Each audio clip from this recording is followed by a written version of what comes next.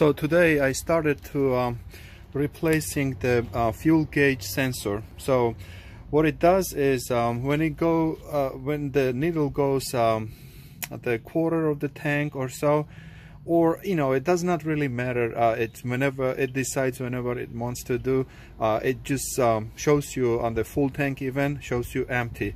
Then when you start driving, it comes back on again. I'm not sure if it was the if it is the cable, maybe has a bad connection. I'm gonna inspect the cable also, but I'm going to replace the fuel gauge. So first thing I need to show you, in my truck, it has the side guards here.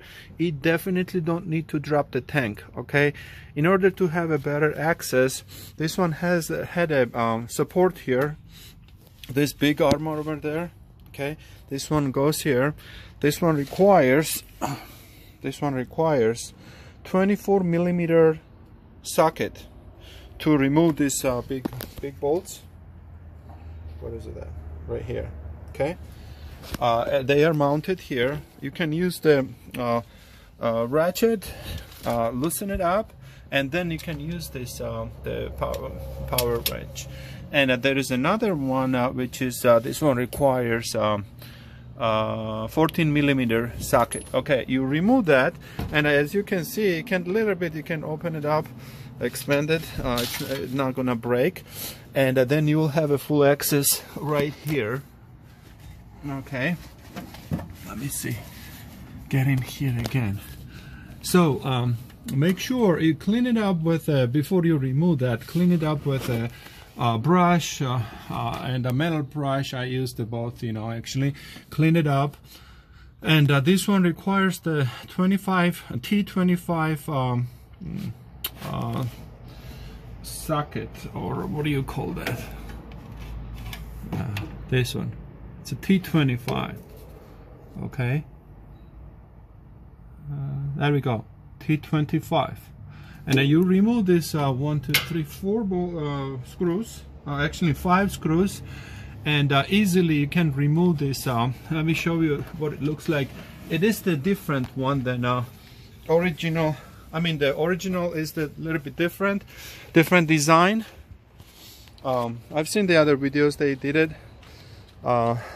This guy, actually I got the example from him because the mechanic, they said, oh, we gotta drop the tank and blah blah blah, doesn't need it, drop the tank.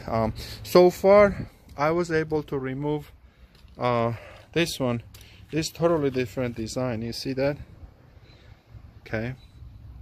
And this it's floating in.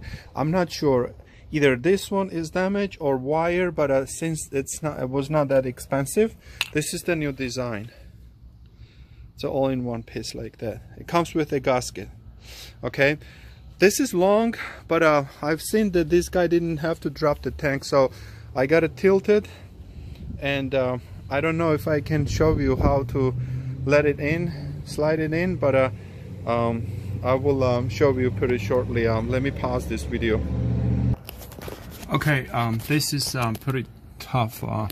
Okay, you don't have enough room here, but so the way you're gonna slide this one in is you gotta raise this one up, and once when you gain the access there, then you can drop it this up, floating, and you can drop it, and that's it. So that's it. So you will plug the you can actually, I don't know if I can do this way, but let me see if I can. Yeah, okay, so I guess this is yeah, this is you can do that. So this the plug will be facing out. That's fine. Let me see if I can do this plug toward my direction, because that would be better if I could do this way.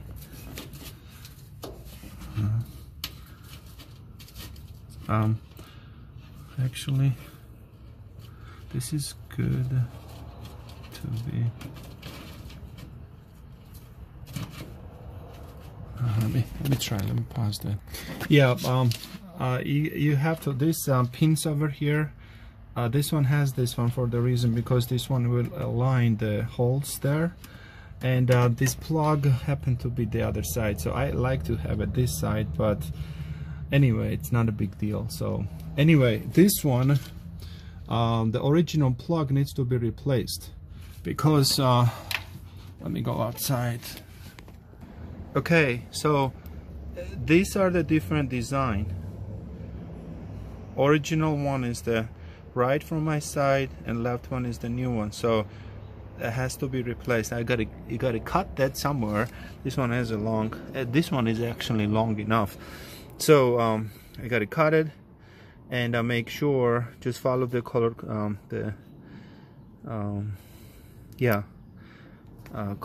coding here.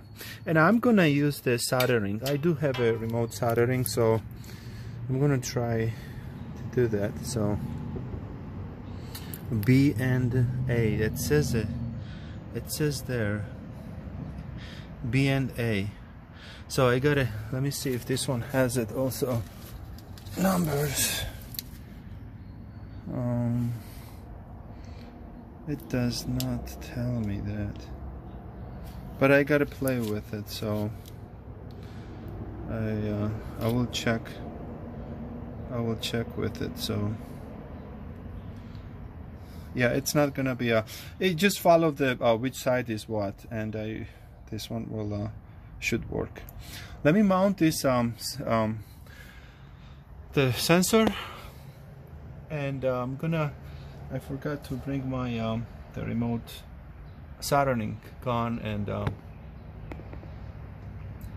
we'll get it and we'll continue. So another way, this is the easiest way to check if it's working properly or not. You know, just align these cables from this part to the end of the plug it in, plug the cable there first, and align the cable, which one is left and right, and plug it in here, right here. Make sure they're not touching each other.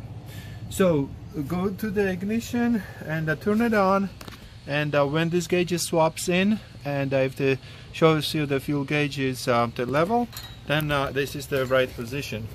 And now turn it off, and make sure you cut it long enough, and have a good solid connection. I'm gonna use the solder anyway, so you can do whatever you like to have, but I have a cramping tool also, but I like the solder better. Okay, let me get this one going. So I'm gonna be using the Dremel Versa tip soldering station.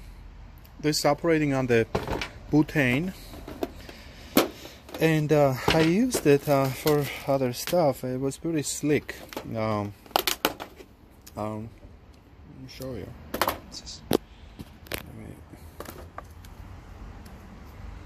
So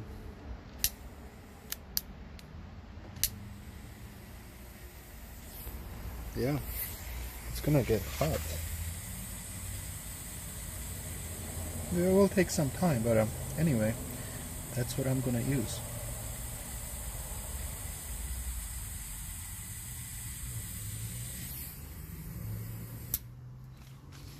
Okay, let me get this one going, and we'll show you the final results, how it's gonna work. Okay, we're gonna use the heat shrink tubing. I don't know what size is that, but I'm gonna be using this one. So I almost forgot that when I was just tidying up. I mean, putting yeah, I'm gonna just put this one on here, and then start soldering, and then you can use the heat and shrink it. Okay, that's how it looks. It's gonna look like that. I can focus it properly. Okay, so I'm gonna the shrink wrap is over here. Yeah, and then I will use the heat, and that's it, and I will cover into this insulation. Okay, that's the result. I soldered it. This is the shrink wraps, and I'm gonna bury this one in this insulation now. And let's do the connect now first before I bury everything. Wow. Okay, just wanna connect, double check. All right, it's connected. Let's go to the cap and check how it's gonna. I know it's gonna work, but sometimes you get surprises. Okay.